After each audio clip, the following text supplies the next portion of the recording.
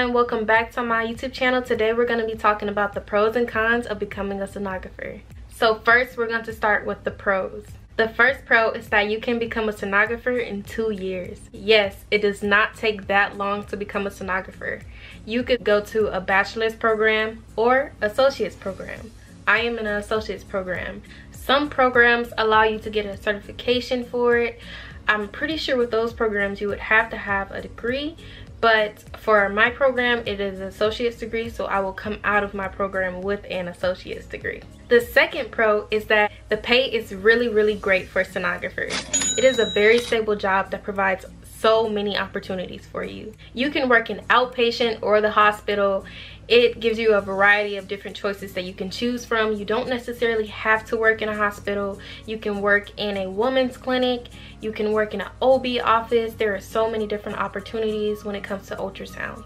I personally would recommend that you start in a hospital so that you can get that experience. I don't have any children and I'm getting married. So working in a hospital is great because you make so much more money in a hospital versus outpatient, because you can get so many more hours in a hospital versus an outpatient clinic. If you want a video on that, I will have a video out like that coming very soon. So stay tuned for that video. The third pro is that you get to travel. For those people who love to travel, this is something that you really may want to look into. With traveling sonography, you can go all the way to California or to another country, but for the USA, you can definitely become a travel sonographer. Travel sonographers get paid really well. It takes a lot of experience to be a travel sonographer because you will be working on machines by yourself with no help. So I would recommend that you get that experience under your belt first for at least a year before you decide to go out and start traveling. The fourth pro is that there is always a need for more sonographers. This is a perfect time for you to become a sonographer. If you are looking into it, I suggest you go ahead and make that leap if you've done your research, because there has been a lot of people leaving the healthcare field, which means that there are more opportunities for someone who is looking to get into the medical field. That's all I have to say about that. The fifth pro is that we get to wear white coats. I know it doesn't really have anything to do with your job or your duties, but it is very aesthetically pleasing to wear a white coat. Yes, we do get to wear white coats. I think it is really cute, and also the purpose of the white coats, because I really didn't even know this before, it is so that you don't get any germs on your uniform. You don't need to have one, but it is aesthetically pleasing. Of course, don't walk around saying that you're a doctor or anything, because you're not, but who wouldn't want to wear a white coat? The sixth pro is that it is a generally calm environment, but it can be stressful depending on where you work. If you work in a hospital, especially a really big hospital, it could be way more stressful than you working in an outpatient facility or a hospital that is way more slower. So the stress levels vary depending on where you work. You're going to be stressed no matter where you work. You're going to have good days, you're going to have bad days. The seventh pro, if you work in a hospital, is that you get a variety of different shifts and hours that you can choose from.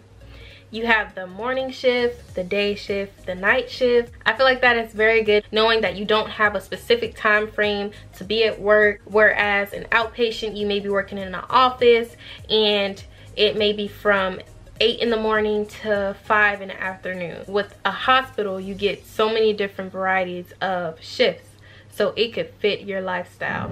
Now let's get into the cons. My first con is that you are the first person to know what's wrong with the patient most of the time. It can be very heartbreaking having a patient that's going through the roughest time of their lives. It can be very hard on you if you're not used to dealing with people going through very traumatic experiences. So you must be able to know how to deal with these things and to not let it affect your life outside of work.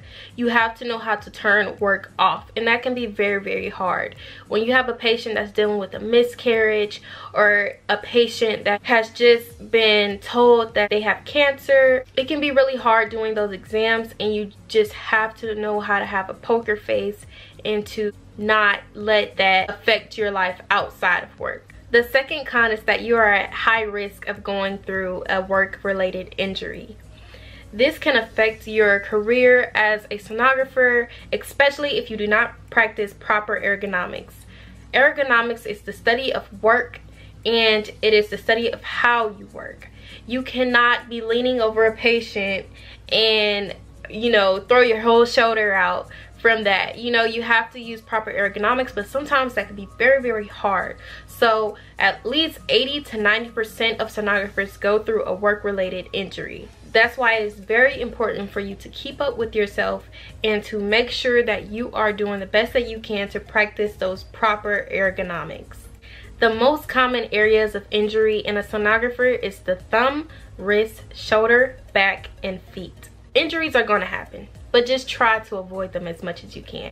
The fourth con is that you cannot tell the patient the results of the exam. It is the radiologist's job to interpret and read those images, and it is the physician's job to tell the patient what is wrong with them or what is the results.